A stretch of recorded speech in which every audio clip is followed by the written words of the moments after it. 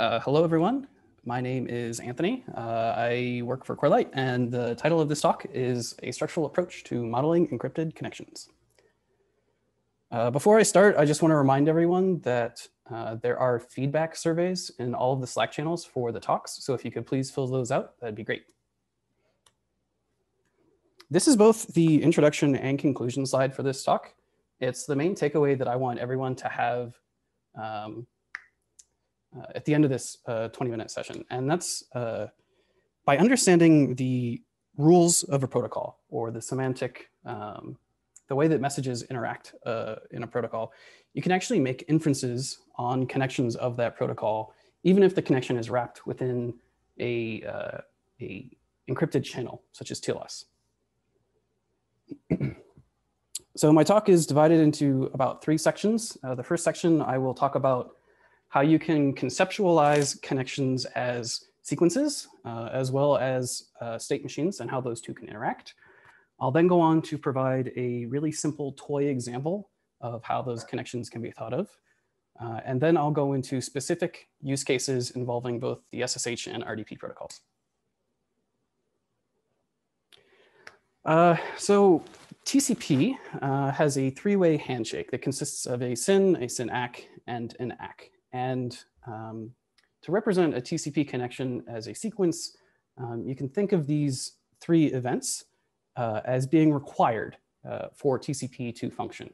So if these happen out of order, or if these things don't happen at all, TCP doesn't operate properly. And any protocol can sort of be thought of in this way, where you have a sequence of things that happen. Eventually, the connection is used, and then potentially another sequence of things that happens to tear down the connection. This is a state machine diagram, or a flow chart, of the TCP state machine that I stole from Wikipedia.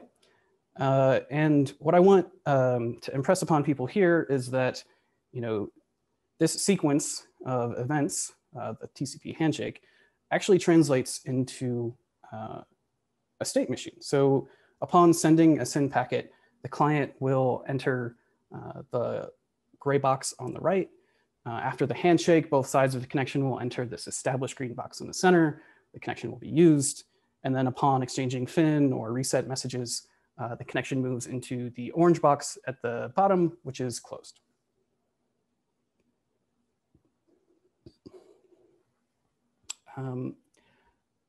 I need to talk a bit about some background for this presentation. And the first piece of information is that much of this work was inspired by this SPLT feature from a paper titled Deciphering Malware's Use of TLS Without Decryption.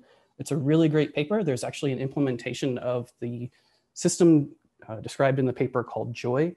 And SPLT stands for Sequence of Packet Lengths and Times. I mentioned this paper because after reading it, the authors noted something like a 30% gain in true positives in their classifier based on this feature. And I saw that and thought, wow, that's a really great feature, 30% gain. How else can this be used? This work generalizes across protocols, including encrypted ones, because it takes in the four following pieces of information into consideration. And that's the lengths of messages exchanged in a connection, the order that those messages are exchanged, the direction that those messages were sent from or to, so who was the originator and who was the responder of the connection, as well as the inter-arrival times of the messages sent during a connection. And I want to point out that this isn't just some magic secret Corelight sauce. There's actually a package, an open source package that implements some of these things called SPL-SPT. It took 2nd place in the most recent Zeek package contest, and it will log those 4 pieces of information that I just mentioned to files for you to go analyze. So you can play with this at home. Okay, so a little bit about Zeek. There's a specific type within Zeek called a vector. And as connections can be thought of as sequences, sequences can be represented in Zeek scriptland as vectors. And a vector is essentially an array that starts being indexed by 0 and can be dynamically grown.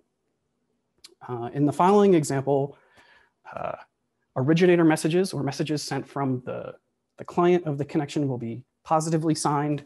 Responder messages will be negatively signed, and order of the messages exchanged will be preserved based on the index of the vector. So this is a very simple vector in Zeek script land, a vector of integers. Oops. And here in the red box, I've circled, or I've squared the first message. It was sent by the originator, and it was of length 24. Here I've highlighted the second message of the connection, the first message sent by the responder, and it's also of size 24, but it's negative because it's from the responder. And just to visualize this vector, you can think of it as a bar graph, where each vertical dotted line is an index of the vector. And so, okay, red is positive, blue is negative. You kind of can visually see what I'm talking about here. But this is still pretty abstract, and I'll get into more concrete uses in a couple slides. So once you have these vectors in script land that represent sequences, that represent connections, you can do interesting things on them, interesting operations on these vectors. You can do things like taking the head or the tail of a vector. So let's say the vector is 10 messages long and you're only interested in the last 8. Well, you can chop off the first 2. Or perhaps you're interested in finding the maximum size packet sent by the originator of the connection, and there you would just find the maximum size packet of the vector. You can also do things like runs, where perhaps you're interested in a consecutive subsequence of increasing message sizes.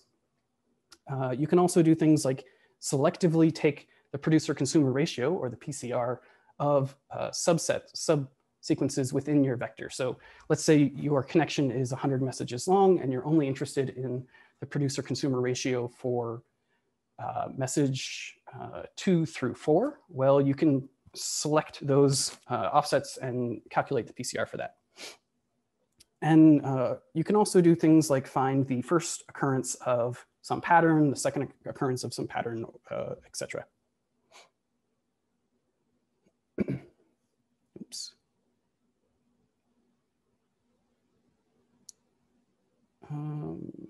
Okay, so this is the point in the talk where I sort of go into specific use cases. So far, we've kind of been thinking about things in abstract terms, and this is where we get a little more concrete. So before I talk about how this can be applied to SSH, there's a few bits of information you need to be aware of surrounding the SSH protocol. First, the SSH protocol is actually 3 subprotocols. The transport protocol, which facilitates encryption, the authentication protocol, which authenticates the client to the server, and then the connection subprotocol, where the connection is actually used. So if you think about the different ways that SSH can be used, the connection subprotocol can be used to emulate an interactive terminal, or transfer a file, or forward X11 messages. And these protocols happen in this order: transport, authentication, and connection. And they're essentially 3 states of the SSH state machine. The next bit of information that we need to know is that there's a clear text handshake that happens in SSH before encryption begins. And this does things like facilitate the negotiation of the SSH protocol version, so version 1 or version 2. And it also helps exchange cipher information for establishing encryption. I also want to point out that SSH PDUs, according to the RFCs, use the term packets to describe SSH packets. So an SSH packet structure is different than an IP packet structure.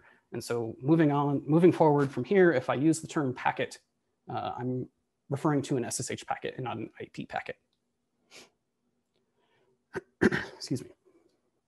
So we have a similar slide here from the few slides back, but this will be specifically on SSH. So at the beginning of SSH, in this white square oblong shape, we represent the clear text negotiation that happens before encryption. And we're not really concerned with that.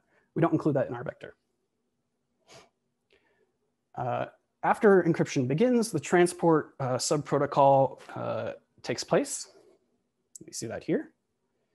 And then the authentication subprotocol takes place, represented by yellow. And then the connection subprotocol takes place, represented by purple.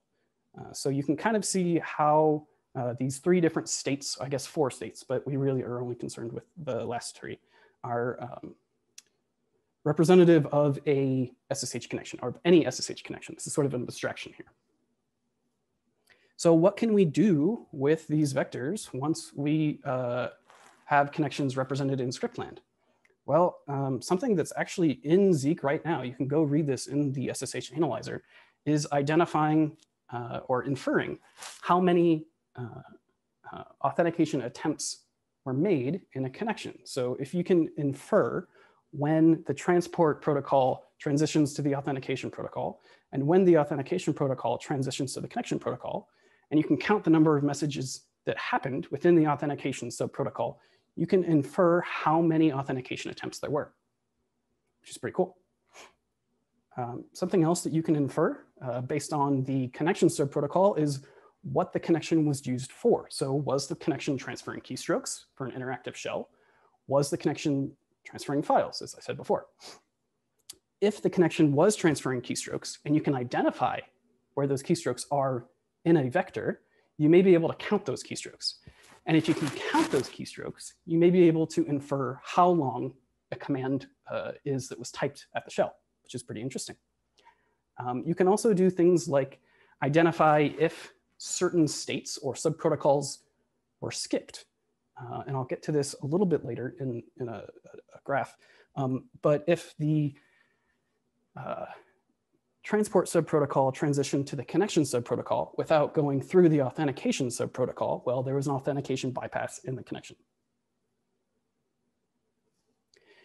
This is a graph of approximately, I think, 200 or 300 SSH connections represented as sequences.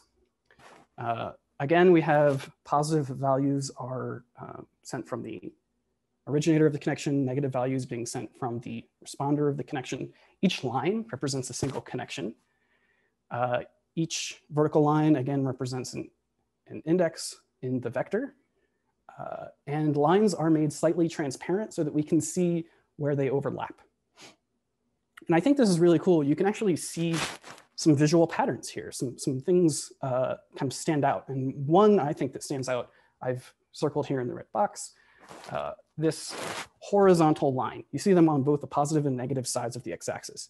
These actually indicate file transfers. So if you think about how a file transfer works, a client writing a file to the server is going to try and do it as efficiently as possible, which means it's going to try and stuff as many bytes as it can into each message before it sends it to the server.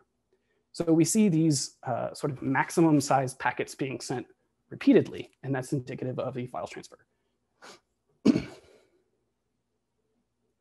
Here we see a pattern that I've called a ping pong, which is essentially a client sending a packet to the server and the server sending a packet back to the client. And this is how keystrokes manifest within the SSH protocol. So when you type a key at your keyboard, that key is sent in a packet to the SSH server.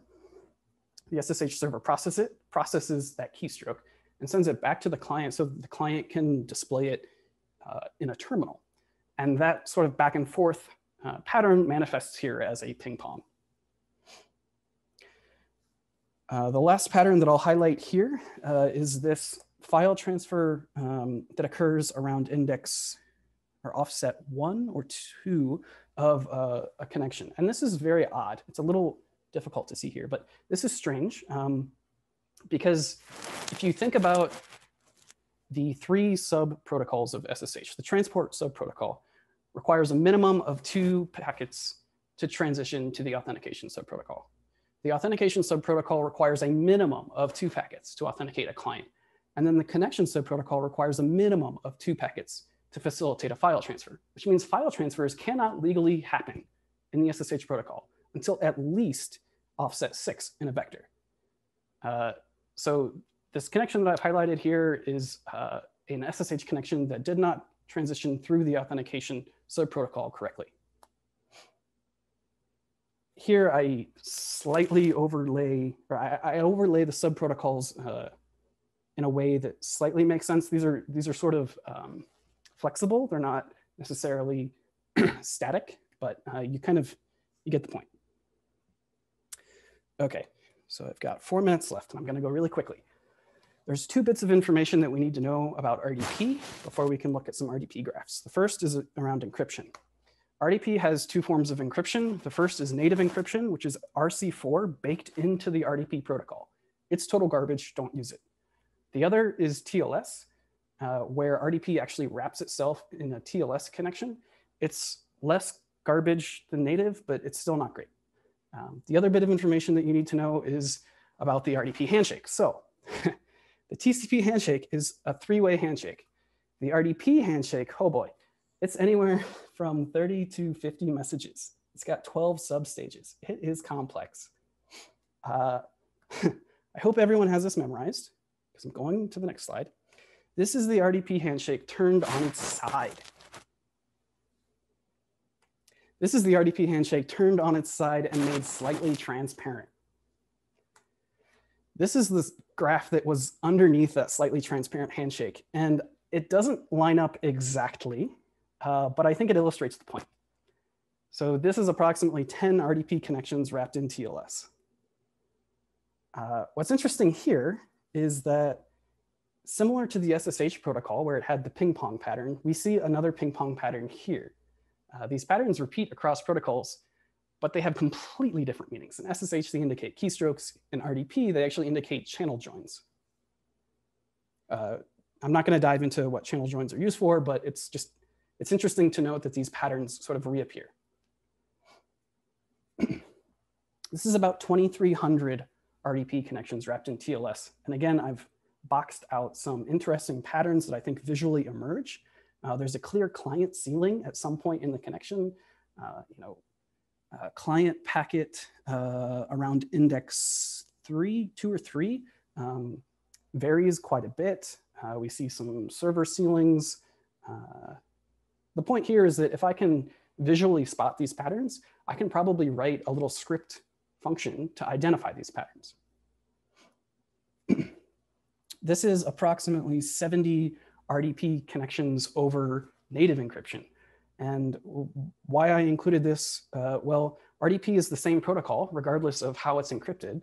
But if you look at these 2 graphs, these protocols look very different. They have different patterns in their connection sequences.